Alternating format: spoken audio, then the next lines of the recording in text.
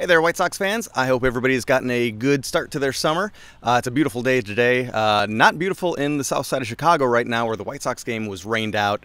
On the plus side, that gives us more time to make our picks. For the picks to click, who will be the top offensive performer of this coming week? I will say that in the next couple of days, I will do a leaderboard update video, which will cover the last 2 weeks of White Sox baseball. Then we'll finally be totally caught up. In this video, we're going to take a little look at the last week of White Sox baseball just to see who got the playing time. As per one of your request, I believe it was Sharon Davis. We're going to do a team-wide injury update. And unfortunately, there's a lot of news, and it seems like every week there's another bad story that we have to address. Of course, we know this involves Jose Abreu this week, but we're going to get into that in just a little bit. And then finally, we're going to end it off with a look at the week ahead. So simply looking back at the last week, just to see who were the full-time players. Our lineups are changing all the time, especially with injury. The full-time players last week, we had Yoan Moncada, Tim Anderson, Brian Goodwin, who, we were never expecting him to be a full-time player, but he got full-time reps last week.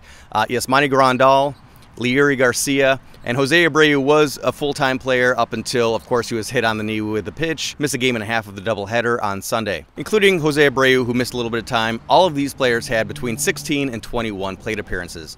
Now, the half-time, roughly part-time players, that includes Luis Gonzalez, Zach Collins, Yermin Mercedes, Jake Lamb, and Danny Mendick. All of those players got between 7 and 13 plate appearances.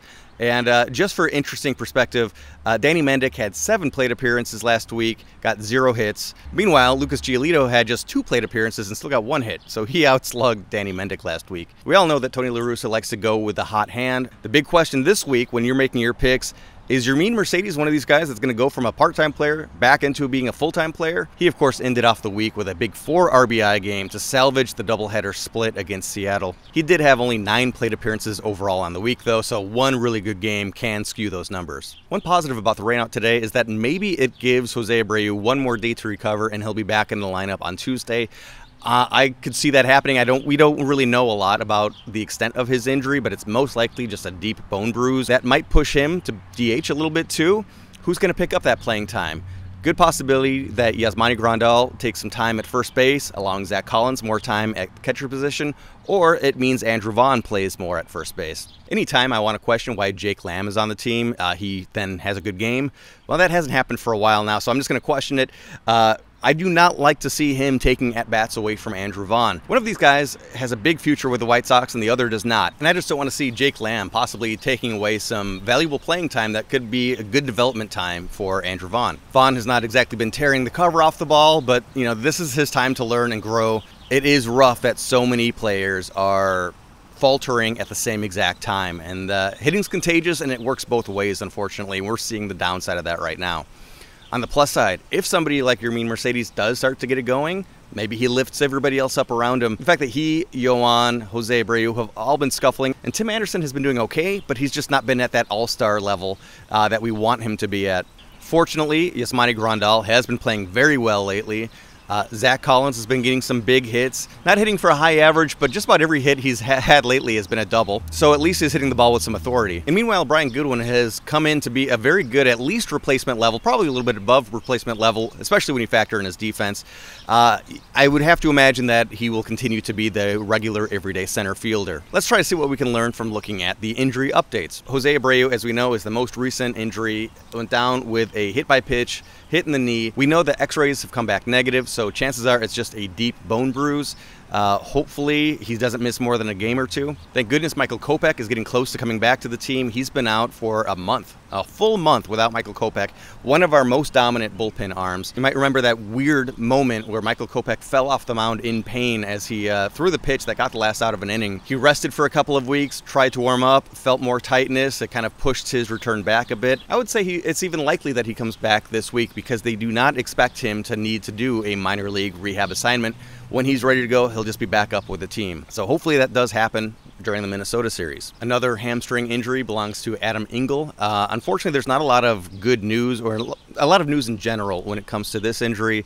Of course, he missed almost the entire season up till now with a quad injury that he suffered at the very end of spring training. He came back and he was awesome. He was robbing home runs and hitting home runs, picking up where he left off in 2020, but quickly went down with a hamstring injury. He's seeing specialists right now. We don't have a lot of information. So the only thing we can say is that he's probably not expected back soon. Billy Hamilton, with his right oblique strain, is in a similar predicament where he has been just resting this muscle. He tried to get back to baseball activity. He felt a pinch. It delayed his recovery, so we don't have a clear timeline on him yet. Hopefully, in the meantime, Luis Gonzalez continues to make the most of his opportunity here at the major league level. He had a pretty good day on Sunday. But yeah, Billy Hamilton, Adam Engel, those are some nice depth pieces that, unfortunately, we have so many injuries that we need them to be starters, and we don't even have access to them. Oh, speaking of yet another injured outfielder, Adam Eaton, his expected return was listed as the end of June. Here we are, June 28th, going on the 29th. Will he come back? It is yet another hamstring issue with Eaton. As you all know, we've all been pretty frustrated watching him when he was in the field lately because he's only been batting 195 on the season, and he started out better at the beginning of the year, so he's really tailed off a lot. Due to his age, perhaps, they might just play it ultimately safe and just keep him out till after the All-Star break. That is based on absolutely nothing but me just making a guess out loud. We need his veteran leadership down the final stretch, so maybe we'll just give him several weeks off and he'll be back right after the All-Star break. Finally, we get into the column of good news, and that is Eloy Jimenez. For the first time in a very long time, we hear that Eloy is participating in some baseball activities. He is working out in the Arizona complex. Really positive to hear that he is participating in some baseball activities. Probably, hopefully going super light, not trying to make any jumping catches at the wall. So the timeline that we're looking at is perhaps by mid-July, Eloy Jimenez will be assigned to a AAA team to begin a rehab assignment. I would say that would be very exciting for anybody down in Charlotte. If anybody is in that part of the country that might be able to get tickets and watch Eloy in the minor leagues, that would be really fun to go and see. When he first went down with injury, the guess was that maybe he would be available to the White Sox at some point in August, and it looks like we're still on track for that return date. Speaking of rehab assignment, Jace Fry should be available to rejoin the White Sox at any point. If you're a brand new White Sox fan, you might not even know who Jace Fry is, but he has been with the White Sox for a while. He's a reliever. He's a good reliever that's been injured a lot. He had back surgery in the offseason and has not played with the White Sox at all this season. However, he is a regular contributor in the minor leagues now. He's appeared in 12 games, posting a 2.08 ERA across 13 innings pitched. And the White Sox have had some scuffling lately out of the bullpen. Looking at the White Sox bullpen, Zach Birdie has gotten just a little bit of time, 5 appearances, 8 innings pitched, but allowed 4 runs. Ryan Burr, wow, off to a great start, 10 2/3 innings, scoreless. Matt Foster, as we all know, has off to a kind of a rough start, 2-1 record, but with a 6.55 ERA, and again, part of that is mismanagement. Garrett Crochet, as we know, has been scuffling lately. He has lost his command. Evan Marshall is somebody that has an ERA that is unbefitting of someone like him, a 5.06.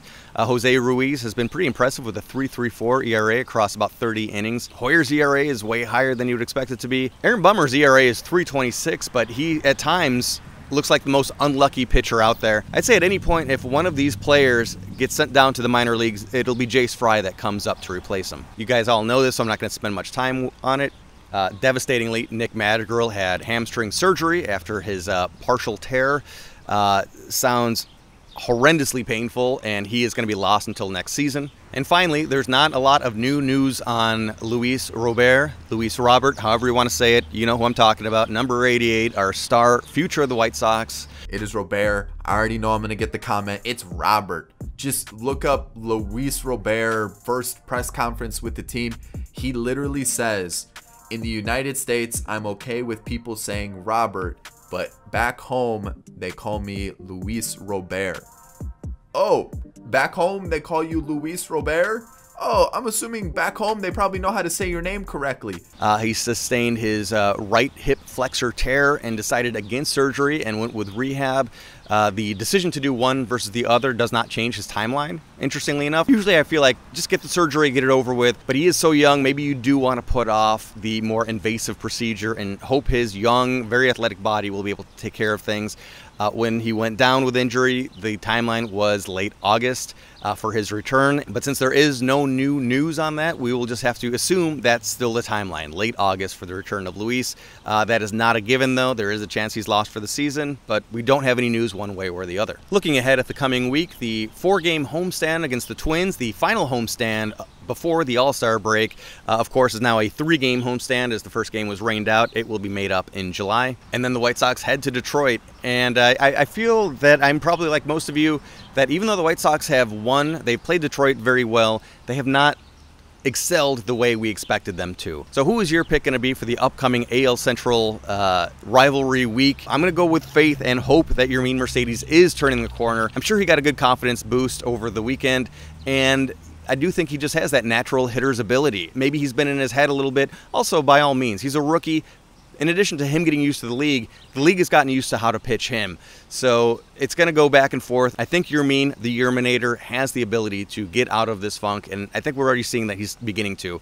He's hitting the ball more, and if he can start to drive the ball more, I mean, he was hitting home runs like crazy at the beginning of the season. If he can mix that into his game a little bit, we have a team leader on our hands, while some of the other team leaders aren't doing so great right now. I wanted to take a quick moment to take a look at the pitching matchups also against the Twins for this series. Tomorrow's game will feature Lucas Giolito going against Kenta Maeda. Of course, Kenta was an unhittable machine last year, and he's just not feeling it this year. He has improved. He had an ERA over 5 for a while. He's in the 4s now. Lucas Giolito, meanwhile, also has had a somewhat disappointing by his standards season. However, with the ERA in the mid-3s, he's always somebody that you're confident with on the mound. On Wednesday, we have Dylan Cease facing Ober, and I'll be honest with you, I don't even know who that Minnesota player is. That's my lack of knowledge on this one.